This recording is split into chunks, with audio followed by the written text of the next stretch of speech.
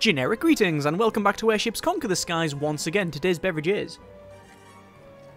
very lovely, that's a nice cup of tea. So, this is a sort of follow-up from my previous series that didn't entirely go to plan because basically we lost it, and it was due to a couple of reasons. Firstly, the insurmounting odds. We were always up against it because we were versing one huge empire when we only had a very small amount, and also my own ineptitude, which is obviously something that we're always trying to fight and often lose against. But the thing is, I didn't realise how much of a problem things were until after the fact, and I've re-examined things. Let's just go over to the design and fight as well as combat, and we're going to go to building, and we're going to add the white lookout, which is the thing that we were most against, especially during the latter part of the series. And this is a defensive structure, and as you can see, it is fairly tall but also fairly well armoured. It's got the stone wall here.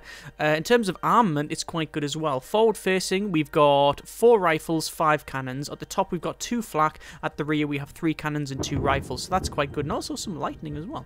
If we go back over to add building, we can also see that it has 1 bridge, 2 bridge, 3 bridge, no, 2 bridges, 2 sick bays, a couple of repair bays, 2 fire points, a lot of guard barracks, and pretty much the kitchen sink. And the main problem is that it costs 1,852 generic units of currency, which is really cost effective. Like, for what you're getting, that's insane. And when we put that against something like, if we go to Airship and load up, say, well, the generic carrier, we could have that, but we know that doesn't work. If we go for, say, something like the Ant version 1, which is just an Imperial cannon on the slimmest body, we can get it on there.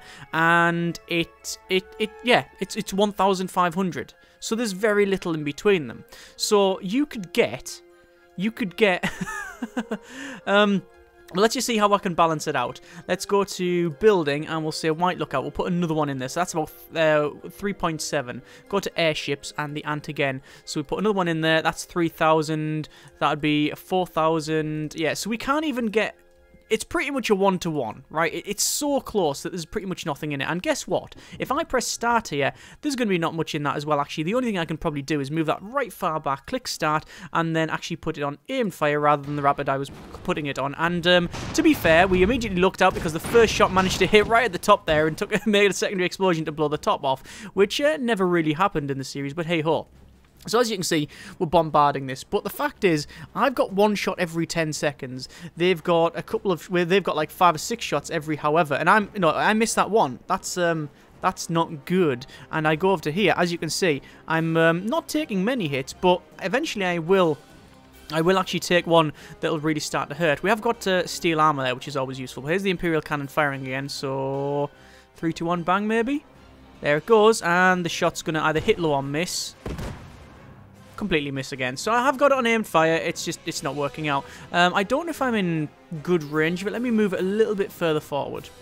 But the thing I'm trying to show you is that basically what we're up against is really the resource efficiency of this building. And obviously we've just whacked something there and taken a big chunk out of it. But it's constantly peppering my ship. Now, we might look out, we might win this, we might not. Obviously, you can see there's damage to the Imperial cannon there. We've got someone just being hit in the crow's nest and went down, probably to exchange out with someone else. There's a hole in the side there. There's another shot there, and oh, that's bad. That was actually just lightning, I believe, that hit my ship. And yeah, I've lost the Imperial cannon. Oh, and then the other shot came in and taken it out anyway. So there you go. So I've lost that. So how the hell am I supposed to beat that? Well, going back to the drawing board, probably the only way to beat that is, well, how would you beat really huge defensive structures in the first place, historically? Well, the first option is to just not face them and go around them, you know, a la Maginot Line. We can't do that in this case. We have to smash through it. So we're not going to just use, well, we could, if we really wanted to, have a really big tank and roll forward and bombard it that way. That would probably work because they're quite resource efficient and you don't have to make them float. That would work, but only on areas where we can actually get a vehicle in there. So we can't attack ports, we can't do that sort of thing. We need to have a flying vessel.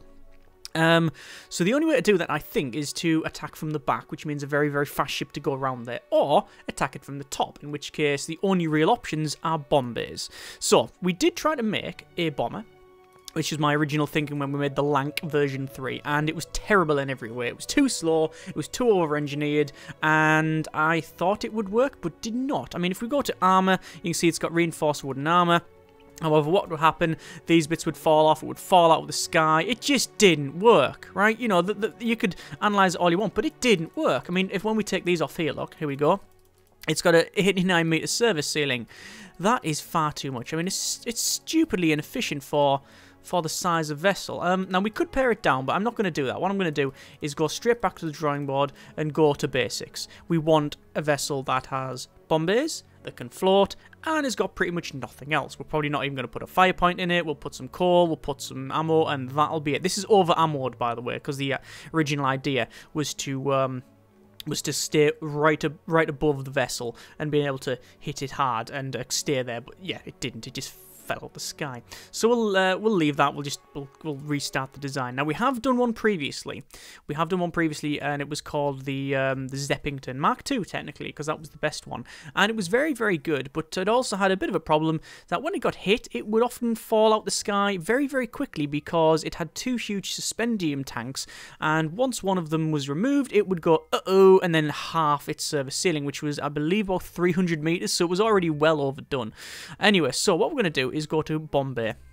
I'm going to put this in. So 1, 2, 3, 4, 5, 6, 7, 8, 9, 10. We're going to have 10 Bombays in this one. But what we'll probably do, actually, now that I think of it, is split it up into multiple sections. 1, 2, 3, 4, 5, 6, 7, 8, 9. Actually, that'll probably do. 9 will probably be all right. I've just realised, actually, that it's got access at the bottom. Can you see them little green lines on the left and right, and then down on the down bits? Those are that's access, I believe, to go in and out. Well, that's a problem because you can't put anything underneath it. Hey ho. So this is going to be our vessel, and what we'll do is we're going to make it, like I say, as cheap as possible. We're not going to be using anything that would be classed as actually, what we'll do is put those in there. That's really, really close to ammo detonation, so let's just not do that. Yeah, what we'll have it as is like a fairly efficient vessel. So, bombays, ammo, it stays afloat, it goes forward and backwards, done. We're going to have no guard barracks, we're going to have nothing to put a fire out, all that sort of thing, because I believe that the Zeppington did have that. So we want as much bang for our buck as we can possibly have. The problem we have now, I've already elongated the sections by putting these in, so it might be best on putting them in the corner. Now, the problem with that is I'm obviously going to shrink this down, which is useful, but we're also not getting really good access to the center. Let's have a quick look. So we've got how many Bombays? 1, 2, 3, 4, 5, 6, 7, 8, 9, 10. Is that 10? 1, 2, 3, 4, 5, 6, 7, 8, 9. 9, I think. 1, 2, 3, 1, 2, 3, 4, 5, 6, 7, 8, 9, 10. That's 10. Okay, that's fine. So put them there, and like that. Ammo store, either end. Is that enough? Maybe, maybe not. Currently only 358, which is always good. I'm going to put that one there and that one there. Actually, do we need that? Do we need that? How much do they use? They use reload time 5 seconds. And that one requires 1 supply. Okay, it's not bad. Ammo store, hang on. 100. Okay, 2 of those will be probably sufficient for what we're trying to accomplish here. So, we need to keep this thing afloat. So, we'll probably have fire. Do I need this as long as it is? Yes, we do. We do. Because we want to be quite up high. And that means all these will be an arc. Yeah, okay, that's fine.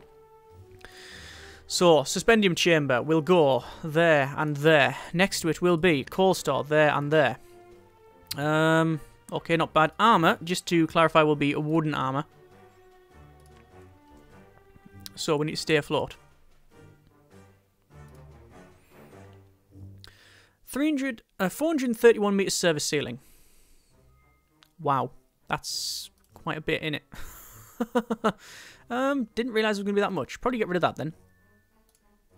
Having that. And then in terms of propulsion,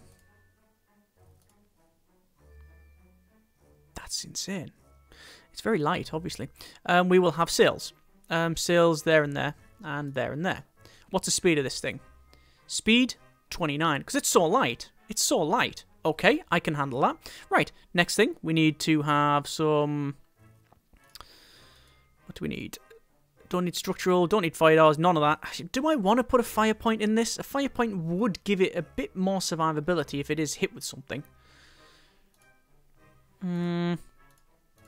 Let's see. Let's see what it gets. Fire point. Oh, it takes 40 meters off the service ceiling, that's for sure. So we're not going to bother. We're not going to bother. Maintenance is... Sorry, supply is 0 of 3, so we need some supply hatches. Let's just go over to command and crew quarters. So it requires air sailors... recommended crew is 54. Ooh, okay. Didn't realise it was that much, actually. Let's put them in like that. If I keep on over 100 meters, over 200 meters, I'll be happy. So, there's that. Bridge will go there. We got a very big hole here. Targeting computer. No, we can't.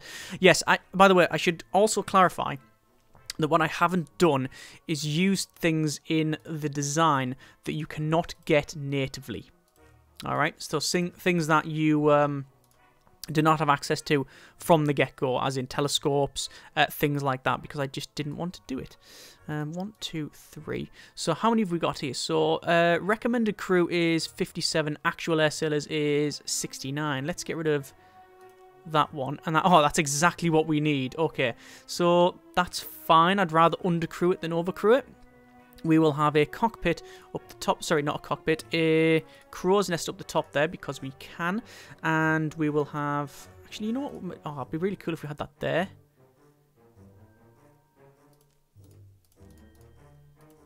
Like that. I like that.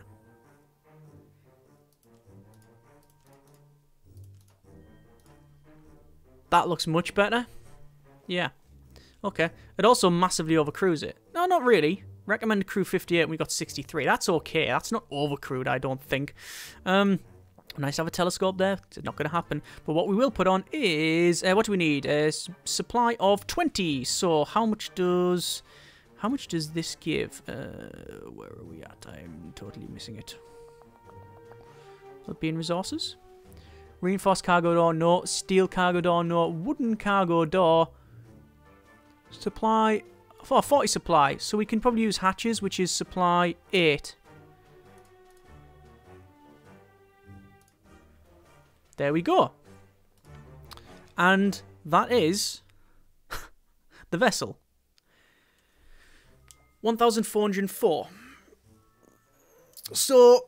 It's about 400 and change off the thing we're going to be specifically going for. And in terms of decoration, does it cost to put wooden nameplates on it?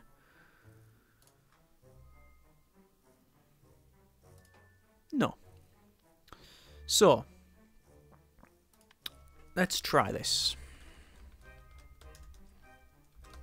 What shall we call it? Well, we've had the Zeppington.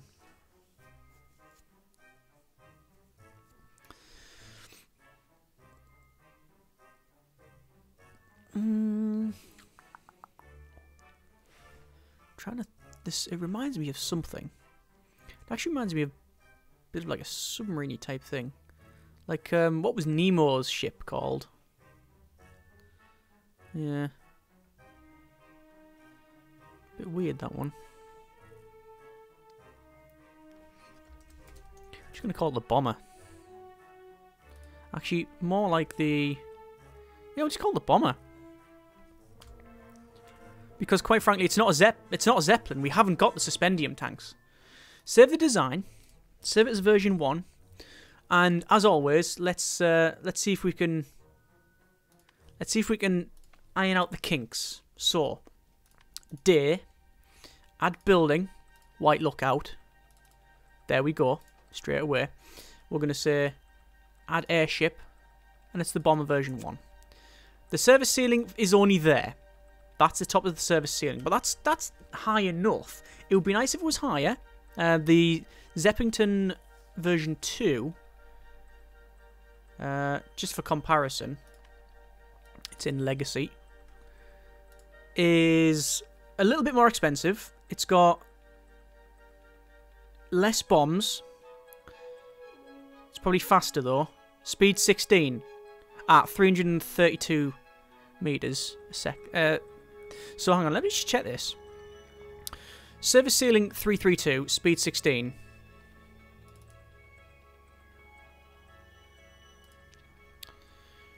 $237.24. So this is faster somehow because it's lighter. It's also 100 generic units of currency cheaper.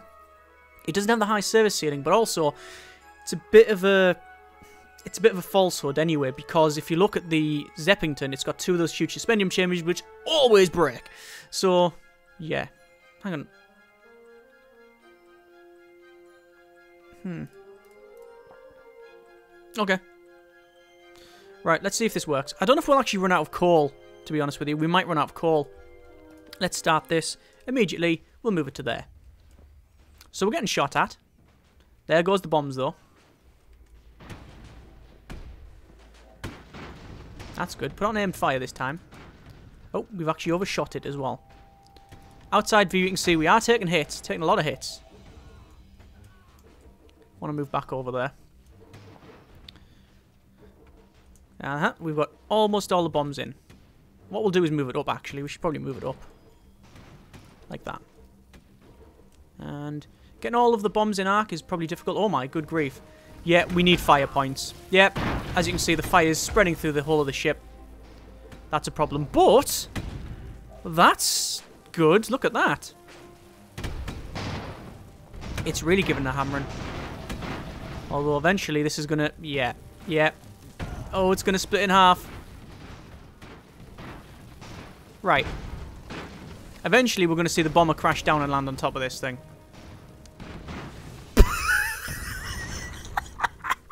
Well, there's the tail. Where's the other bit?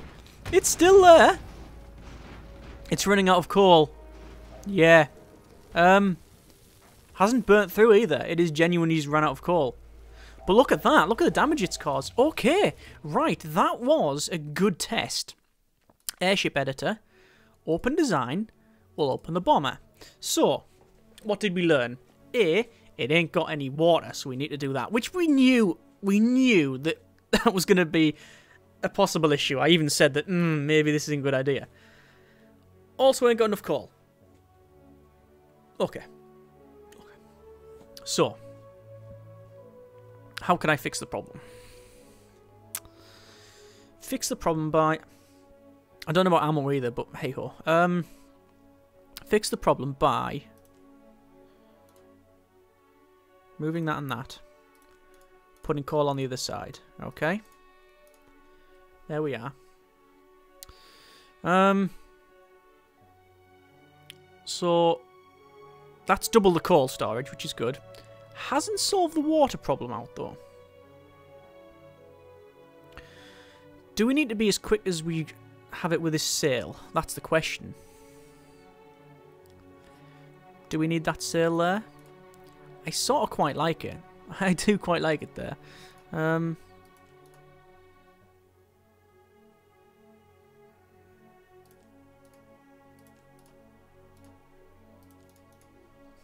It's even quicker now. It's actually not quicker because it's so heavy now. It's a lot heavier with that fire point. Get rid of that. Get rid of that. We don't need that speed that we're giving it there. Could arguably that would be quick enough. Yeah, arguably it would be quick enough, I think, with that one. Recommended crew 56, actual crew 54. Let's just probably give it a little bit extra helping hand there. Yeah. I like the way that looked there, though. It's a shame not having that there. I think it looked quite good. Always outside view.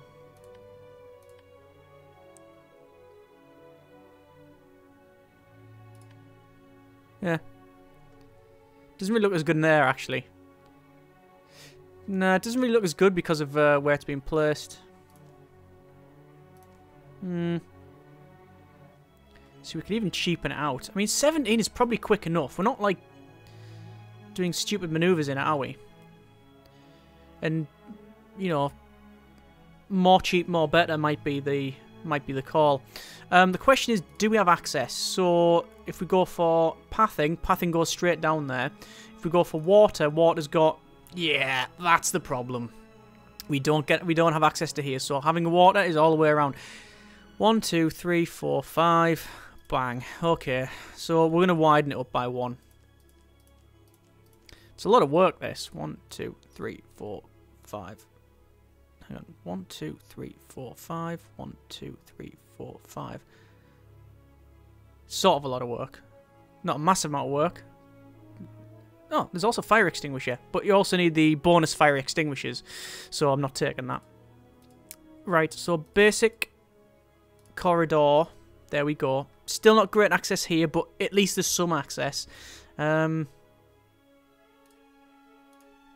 terms of ammo. Sorry, pathing. There's good pathing there.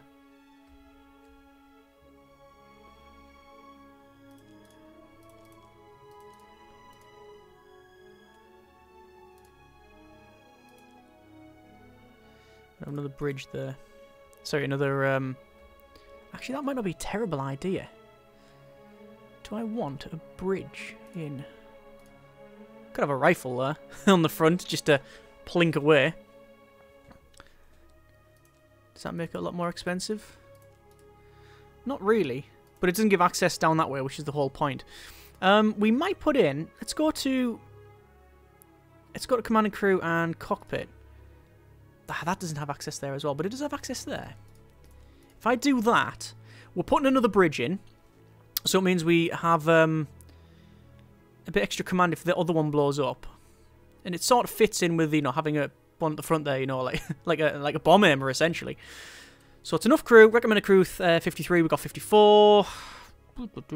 Cheap enough. Service ceiling good. Speed slow, but we'll try that one out. Let's just save the design. Let's save that design as V2. Save. 1, 2, 3, 4, 5. 1, 2, 3, 4, 5. Boom. Okay, let's go to the combat again, and we'll say day. Add a building, white lookout, put it there. Add a airship, and we'll go for the bomb V2, and we'll put it there. Now, obviously, this might start at the back here. So actually, let's do a proper test, because sometimes there's a bit of a gap. So we'll start that off, immediately pause it. I will order it to go as high as it can, right above them there, and there we are. So obviously I'm going to get shot off the flak, but I am missing most of the cannons, which is good. So we are taking hits, which we knew that was going to be the case. Immediately, though, I can put this on aim fire. There goes the first volley. There's the first stick, and bang, there it goes. And immediately taking out a big chunk of stuff at the top. We are taking fairly decent amount of hits in the centre there. That's quite worrying. But we are also causing it back. And obviously they're hitting near the suspendium, one of the suspendium chambers, but we have 3 of them. So this is the advantage we have over the Zeppington. The Zeppington relied on the 2 big Zeppelin suspendium tanks, and when those go, it drops right out of the sky, and actually the acceleration of that is hard to... When it's coming down, it takes a while to arrest that. And, oh, there we go. We've lost the suspendium tank, so we're going to come down there. In fact, we're almost split in 2. That's bad. But we have now taken out, though, all of their top guns. So we're actually only getting hit off rifles, I think, now. So if we can just put that fire out, which would be most good. Looks like we are putting the fire up from there. That centralized would be better. So we might have another redesign. We might have a version 3 at some point. But look at that. That's carnage. That's absolute carnage, considering this thing is 400 credits less than that. And, oh dear, that's another suspendium chamber that's came out, and we're going to split the ship in 2 if we hit that thing. Oh, just a little tap there, little tap. Right, let's go back up. Let's go back up. Come on. Raise the vessel up. There we go. We've put the fire out now. No, it's still burning. Right, we haven't got... Okay, we are burning all on the front there, but we have won the fight. I don't know why it's burning so much. We mustn't have decent access to the front. Oh, there we go. There's the suspendium chamber broken again. And victory. Luckily. Luckily. Alright, okay. So, that was another decent, another successful go at that.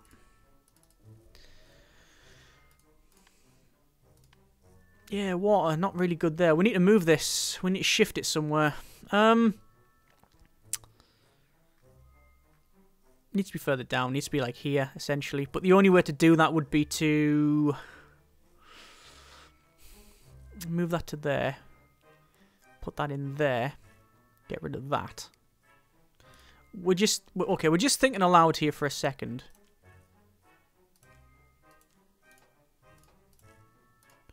Yeah, we don't have the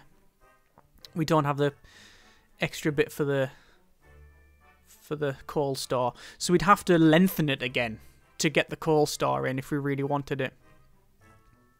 That would take a bit of a redesign, that one, which quite frankly I don't really want to touch at this point. That being in the centre would be decent, definitely. But we'd have to widen it up by one. Probably instead of using the 3x2s, we'll just have 2 small coal stores, because I think that would do us. I think that would be fine. But it means lengthening it up once more. Which, again, is what that's doing is making more length between these bomb bays. And you want them as close as possible, because that means that you can then, well, basically get the bombs in, because otherwise, if it's too long, then the end ones can't reach, so you're always losing some out there, which is something we definitely don't want. And the closer you are further down, the worse it becomes. But that, I think, is a decent version 2. I am happy with that. I'm happy with the overall look of that one. And, to be honest, I think that if we had that in the campaign, we would have fared better. I'm not going to suggest at all that we would have won the campaign. But if we had this, in terms of, you know, cost per mile, much better than the other stuff. This, 1,400. Open design, that's more expensive. So obviously this, for versing certain vessels, is really good. This, for versing more of them, especially static structures, better. It does have weaknesses, don't get me wrong. Doesn't like to take a hit. Obviously, you saw that the armour there, not entirely effective, only against 2 flak. If they have multiple flak, it's going to take this thing out very quickly. If they have aircraft, we can't stop them. If they have anything that goes high level, we're screwed. If we get boarded, we're screwed. There's many, many caveats to this being classed as useful. But yeah, overall, happy with what it does. As a high-level bomber, it seemed to work. Under the only 2 tests that we performed on it, so obviously very limited sample set. We'd need to run it in a campaign and see what it is like, but basically, I'm happy with it so far. The performance was much better than most of the stuff we've designed recently, so yeah, overall happy. Either way, that's been a little bit of Airships Conquer the Skies once again. Hopefully, I've clawed back a little bit of design dignity there by actually making something that seems to be quite useful against a specific enemy, admittedly, and like I say, a small sample set and all that. We don't know exactly what it's like in the heat of battle, but at least it seems to work, so that's all right. As always, if you have any suggestions for designs or changes and things like that, then by all means let me know. Going to get back to Airships at some point, but I'm giving a little bit of a break until that happens, but yeah, we'll see how things go. As always, hope you have enjoyed the video. Thank you very much for watching, take care, and generic partings.